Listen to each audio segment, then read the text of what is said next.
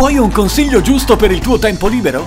Vieni a Montecavallo. Puoi raggiungerlo in pochi minuti dal centro storico di Vipiteno. Montecavallo è la stazione sciistica per tutti, con piste sempre innevate, la pista da slittino più lunga dell'Alto Adige, baite e ristoranti, manifestazioni e tanto divertimento da non perdere.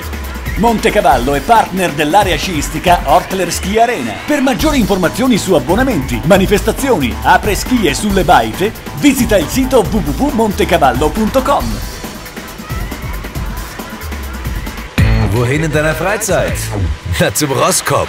In wenigen Minuten erreichen Sie von der Einkaufsstadt Sterzing den Rosskopf. Mit 10 Kilometer Rodelbahn laden wir Sie zur längsten Rodelpartie Südtirols ein. Der Rosskopf, Partner der Ortler Ski Arena. Mehr Infos über Abos, Veranstaltungen und Hüttenzauber unter rosskopf.com. She was covered in leather and gold, 21 years old. I lost her in the cold. It's unfair, she's out there somewhere, somewhere, somewhere in Brooklyn. She's somewhere, somewhere, somewhere in Brooklyn. Little Miss Perfect sitting at the train stop, red Nike high tops, listening to hip hop while we were waiting. Started conversating before I got a name. Along came a train. Ja, Alfred Mazzone, Teammanager von den CF Südtirol, heuer das erste Mal da auf den Rosskopf. Ja. Und wie kommt auf hier? Der Tag ist toll, die Mädels sind alle mehr oder weniger da.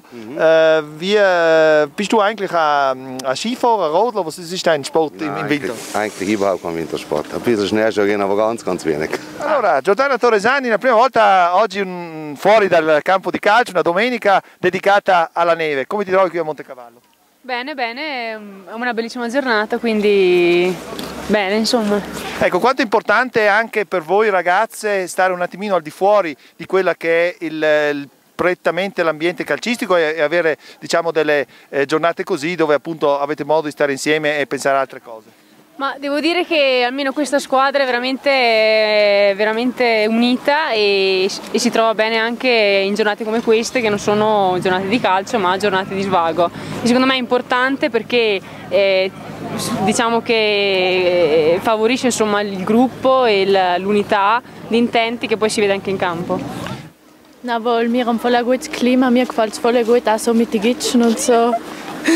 Das passt alles. Ecco, heute seid ihr auf dem Rosskopf da und jetzt mal ein bisschen Freizeit genießen. Was ist eigentlich dein Sport, was du auf dem Schnee machst? Skifahren. Ah. Ja. Bist du eine gute Skifahrerin oder bist du besser Fußballerin? Besser Fußball, ja. Wie wichtig ist eigentlich für euch der Sieg gewesen in live als da in den Hallenturnier? Ja, wir haben uns nicht gekannt vorbereiten und für uns haben wir voll gut zusammengespielt und gegen die Brixner am Ende noch gewonnen. Ecco, die Brixner, wo sogar die Bielak, die eigentlich schon in der A2 spielt. Ja, die Hellis haben nicht viel zum Zukommen, weil wir eine gute Abwehr haben. Danke. Ja, Helle habe ich schon früher angefangen, war viel Skikurs und das gefällt mir eigentlich auch gut. Wie oft tust du eigentlich Skifahren in einer Saison? 15 Mal. Also das heißt, du tust mehr, unter einem Jahr tust du mehr Fußball spielen als wir Skifahren? Ja. Was tust du eigentlich lieber? Fußball spielen. Fußball? Wir haben viel verloren, aber wir haben einmal Hetz gehabt. Und jetzt werden wir mehr gewinnen, hoffe ich. Ecco, aber was ist für dich eigentlich wichtiger? Gewinnen oder einfach in dem Moment auch Erfahrung sammeln und vor allem, weil wenn es eng gemessen mit Gitschen, dann seid es überlegen normalerweise. Das Zweite. Ha? Das Zweite. Das heißt? Ins Messen und schauen, wie gut wir sein. Gewinnen ist nicht allem das Wichtigste. Okay, und heute, der heutige Tag, was tust du schon heute, Jens? Snowboarden. Mit wem bist du denn da noch? Mit deinen Freundinnen? Ja. Du tust halt für die Kinder, was man kann, nicht? Man tut für die Kinder, was man kann. Heute bist du auch da, deine Tochter ist da, vor allem mit den anderen Gitschen. Wie wichtig ist auch für dich eigentlich mal so ein Tag, wo es nicht unbedingt über Fußball geht? Ja, kann man mal relaxen und mal etwas anderes, mal mit Alfred den Kartnerle machen und ja, mal anschalten. Alfred, quanto è importante una giornata come oggi? Siamo qui a Monte Cavallo, quanto è importante questa giornata anche per le ragazze, per tutte le ragazze della squadra? È molto importante per lo spirito della squadra, ovviamente. No? Abbiamo diverse ragazze, dall'U14 all'Under-19 fino alla prima squadra, che durante la settimana si vedono poco perché gli allenamenti sono un po' diversi, gli orari, le partite anche. Ogni tanto si incrociano allo stesso campo, che giochiamo tutti allo stesso campo in casa, però fuori da questo trovarsi in una giornata così per conoscersi meglio, per scambiare qualche battuta, qualcosa fuori dal calcio è molto importante per me. Ecco Alfred, tu stai vedendo crescere questa squadra, tu hai soprattutto dato un occhio molto grande all'Under-14, stai vedendo crescere queste nuove ragazze che saranno poi il futuro del CF SÜDTIROL. Quanto è importante un vivaio come l'Under-14? Importante, vivere Under 14 è praticamente secondo me la radice per una prima squadra. Ecco, ultima cosa, oggi le ragazze sono qui a sciare, chi fa snowboard, chi fa questo, tu che cos'è che fai di bello? Niente, cammino con le mie gambe e basta. Grazie. Wie wichtig ist eigentlich der Sport eigentlich für ein junges Mädel wie du, dass man da Fußball spielen kann? Was sind eigentlich die positivsten Erlebnisse von heuer gewesen, von der heurigen Saison für dich? Dass ich viele neue Leute kennengelernt habe und dass ich viel Spaß gehabt habe. Per te che sei dalla Sicilia, che tipo di sport invernale preferisci? Beh, vado con la slitta, scendo. È la mia prima volta, sarà una bella cosa, però beh, starò anche attenta perché diciamo anche un po' paura.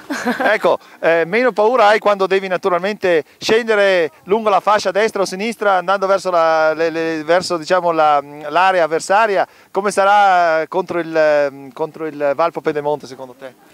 Beh, sarà una bella sfida e sicuramente dobbiamo stare concentrate per 90 minuti e portare a casa la partita, il risultato. Ultima domanda per te che appunto vieni dalla calda Sicilia, qui nel freddo Alto Adige, soprattutto tu sei a Vipiteno, come ti trovi te in mezzo a questa neve, in mezzo a questo bianco, in mezzo a questo freddo? Beh, un po' lo sto soffrendo, però da un bel po' già mi sono, tra virgolette, abituata al freddo e alla neve e ai -9 di Vipiteno. Was ist eigentlich dein Sport, dein Wintersport, den was du am liebsten machst? Skifahren. Aha. Na, wärst du heute in Rosskopf, bist du das erste Mal in Rosskopf da? Nein, war ich schon öfters. Ecco, wie passt dir das heutige Jahr? Du hast schon ein paar Tore geschossen, habe ich gesehen. Also wie zufrieden bist du mit deiner Leistung in der heurigen Saison? Ja, zufrieden kann man schon sagen, aber Mehrgang logisch auch, aber wohl, geht schon. Also für die Gitschen her sind alle ganz sympathisch und nett. Ja, wir haben ziemlich viel verloren. Ja. Und ja, wir müssen etwas besser machen. Perfekt, aber etwas habt ihr auch gewonnen? Ja, schon. Ja. Aber ja, tolles Erlebnis. Tolles Erlebnis, gesehen, habe sogar eine ganze Zeit auf der Alto Adige fast gekriegt. Ich meine, das ist eine tolle Sache, wenn man gegen die Burgen gewinnt. Ja, ganz toll. Und was ist deine Prognose für die Rückrunde? Wird es ein paar Spiele gewinnen? Ja, sicherlich. Wir werden jetzt gut trainieren, zusammenreißen, konzentriert sein. Ja. Ja, Robert Schifferle, Skischulleiter da von der Skischule Sterzing und Vizepräsident von der neuen ROSSKOPF AG. Robert, für so einen Tag eigentlich, so ein schöner Tag wie da ROSSKOPF hat, für die Mädchen des CF SÜDTIROL sicherlich ideal. Ja, ganz genau, Peter. Heute haben wir perfekte Bedingungen. Es ist alles offen, die Pisten sind gut getreten, kompakter Schnee. Rodelbahn geht allem nur gut und natürlich bei so einem Traumwetter macht Skifahren Spaß. Ecco, Skifahren macht vor allem den Spielerinnen vom CF SÜDTIROL Spaß, die ja eigentlich heute einen total anderen Tag mal erleben. Normalerweise ist ja der Sonntag als Fußballtag, heute ist mal ein Skitag. Für ihnen sicherlich die besten Bedingungen, die sie da finden am ROSSKOPF. Ja, natürlich sind wir als ROSSKOPF froh, wenn die Spielerinnen da auch kommen. Es tut ihnen ja auch gut. Sie sind eine Teammannschaft und sie müssen ein bisschen Teambuilding machen. Und das geht natürlich so bei einem gemeinsamen Tag auf der Piste. Ein bisschen Snowboarden, Skifahren, danach eine Rodelpartie, gemütlich in die Hütte gehen, das ist für sie natürlich super. Danke.